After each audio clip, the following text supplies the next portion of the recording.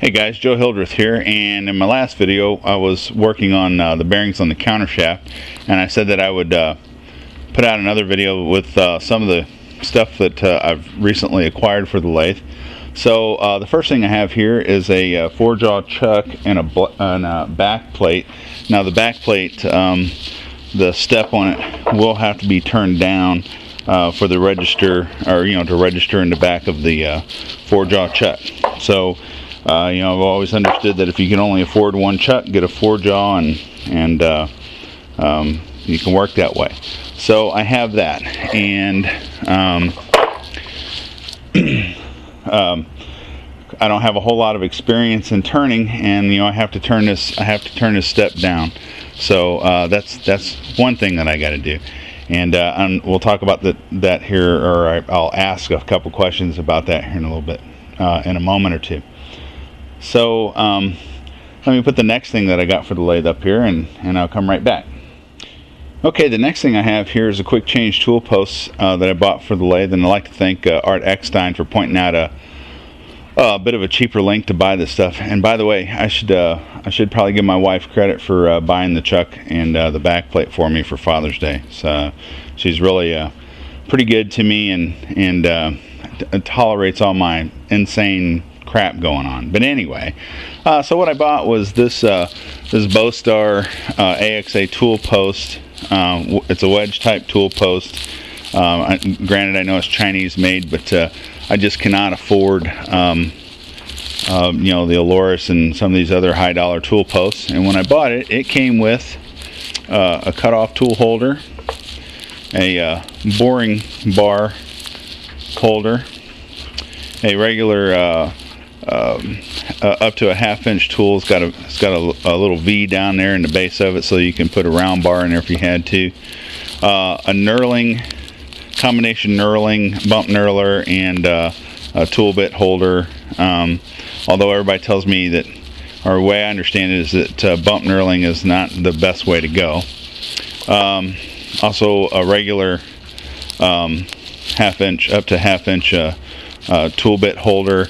And then there's some extra larges that hold, I think, up to a 5/8 inch, and they have a little V groove in the bottom. So the stuff you see right here is what I ordered, and then I went ahead and ordered a couple of extra regular, if I can get that in frame, tool holders. So that should be enough to get me started. Now the big question is, what tooling to put in there. So let me show you what I got for that, and I'll be right back.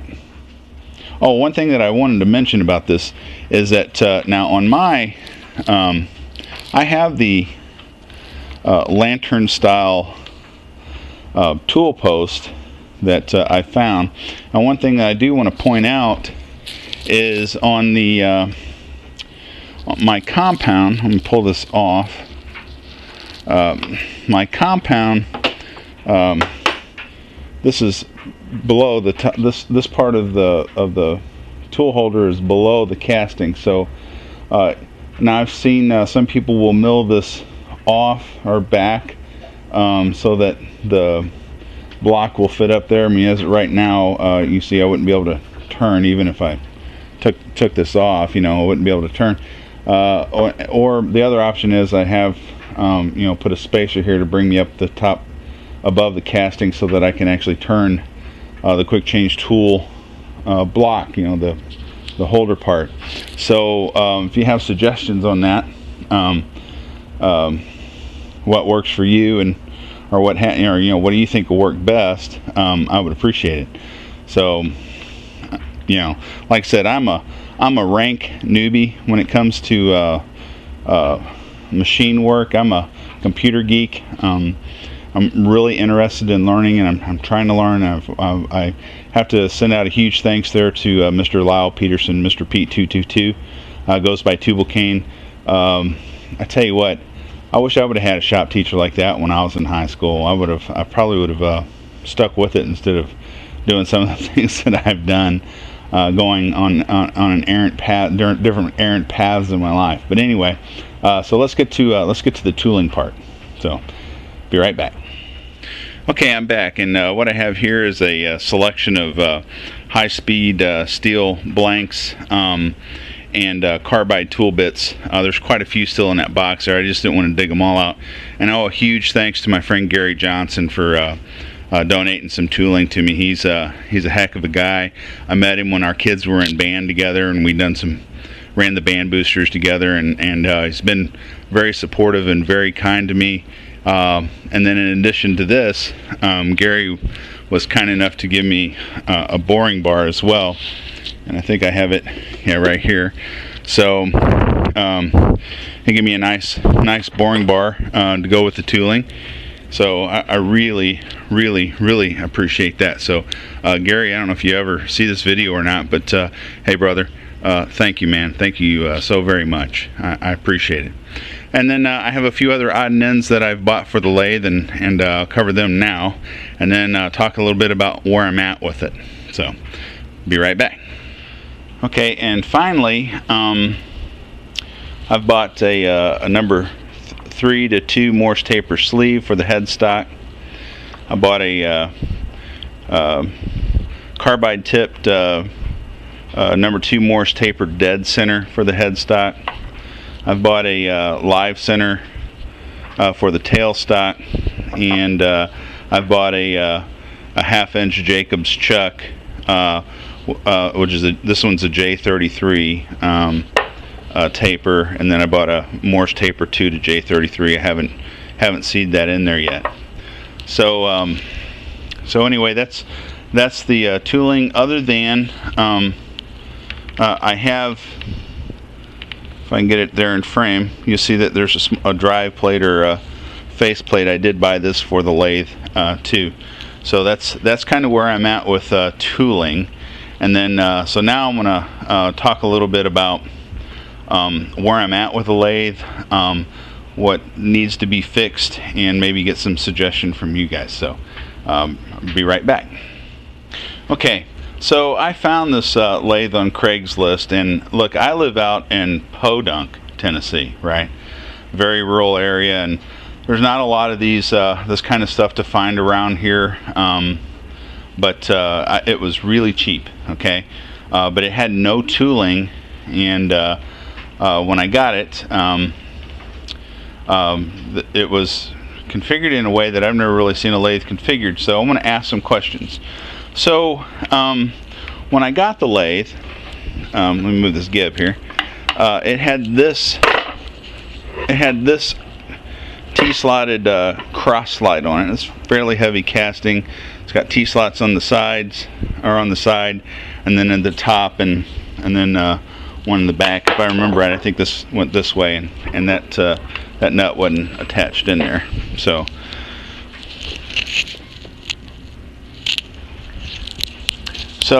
that's what was there, and then there was a pretty heavy looking tool post.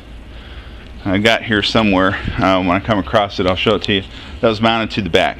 So what I done was I got on eBay, as Mr. Pete likes to call it, and I found a regular cross slide compound, and then the tool rest and that, so that I can get a regular tool up here. And then of course I found it didn't have a lantern tool post with it, so I found this lantern tool post and wrench on eBay, and just because mostly I wanted one, but I think in the long term I'd be better off with just a regular quick change tool post, so that's why I bought that. And if I look back here somewhere, I don't know where it's at right now. I'll have to find it. Had a real heavy block tool post that sit in the back of this slide here. That tell you what, hang on. Let me find that, because I want to show that to you, and then I'll be right back. Okay, so this is the tool post that was mounted in the back of this T-slot on the back of the lathe, like it was being used maybe with the center height adjusted for a cutoff tool from the back or something.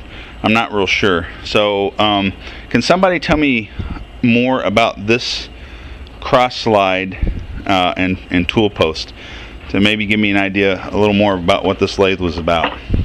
Okay, so I've went through and I've as you know, I've cleaned up the headstock and the counter shaft. I still want to do a little bit more work to it before I actually fire it up and try to use it. I just want to make sure I clean out the reversing box and just open it up, make sure it looks good. And if I come over here, the compound slide and the cross slide have been cleaned out real well. I want to clean out the apron and make sure there's no chips and dried grease in there. And then I need some parts. Maybe you guys can help me, or is this something I should try to fabricate? I have a way wipe back here on the back left, and I have a way wipe over here on the front right, but I'm missing the one on the front left and the back right. So I need some sort of way wipers there. So I don't know if you can buy the little metal piece or not. I'm not really seeing them. Is that something I should try to fabricate from a piece of metal, or anybody got any ideas there? And then lastly, I want to talk about the tailstock a little bit.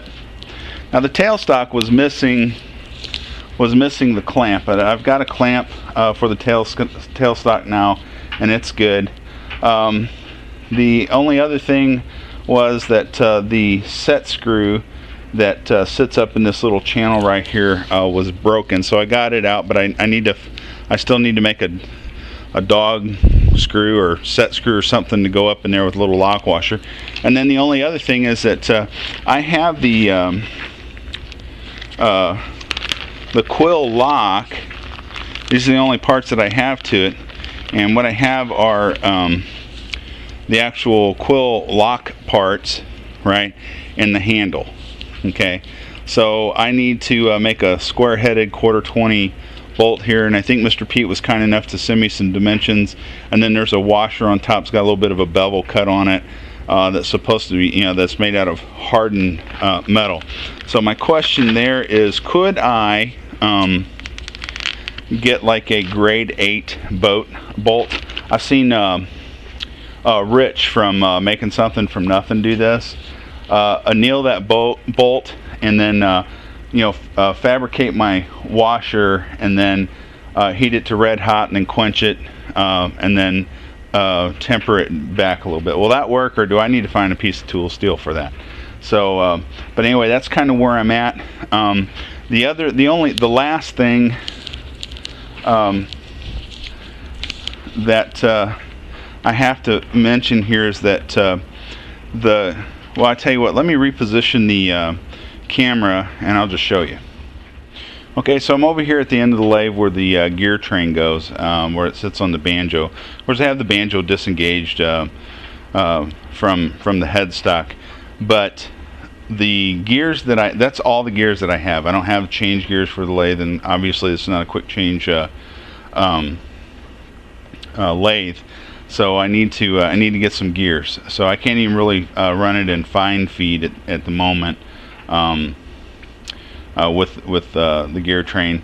So I'm looking for gears or some options for some gears. Look, I'll be honest with you guys. This is a hobby for me, and I got 3 kids in college, so I don't have a lot to spend on it. So I'm looking to do this to get going as cheap as I can. So anyway, so this video doesn't go on and on and on and on. That's kind of where I'm at, and then my game plan, I think, for now is I will clean up the reversing lever and check out the saddle and the apron, and at that point I think that I can start maybe making some chips. Now, having not made any real chips before, other than on my little 6-inch Craftsman Dunlap lathe, which is well, we won't even go there. You know, I need to figure out a way to make the T-nut for my quick change tool post in a spacer so that I can use it, and I need to turn the register on the back plate so that it fits my 4-jaw chuck. Okay. But I feel like I want to do some practice before I really attempt that stuff. So I think what I want to do is use some of the videos that I've seen on YouTube from Mr. Pete and maybe Tom Ox Tool guy, and then there's a couple of other ones that have shown some pretty good, I can't remember off the top of my head, on grinding some tools. And maybe I'll cut a right hand tool and cast a piece of aluminum or something and just kind of bolt to this faceplate and just see if I can make some chips, do some facing and some plane turning and that sort of thing, to see if I can turn to a diameter, because that's important to me before I mess up what is to me an expensive backplate for the chuck. So anyway, that's what I got so far, and when I start taking the reversing gear apart, the box apart, then I'll come in and show what I've done with that and what I learned about that. So until then, hey, thank you everybody for your help. I appreciate it more than you ever know. Thanks for your advice, Mr. Pete and Art. Thank you very much for your advice and your help. And John, Gary. I'm sorry, Gary. Thank you so much for the cutting bits and the high-speed tool steel. So I appreciate that. So other than that, you guys have a blessed day.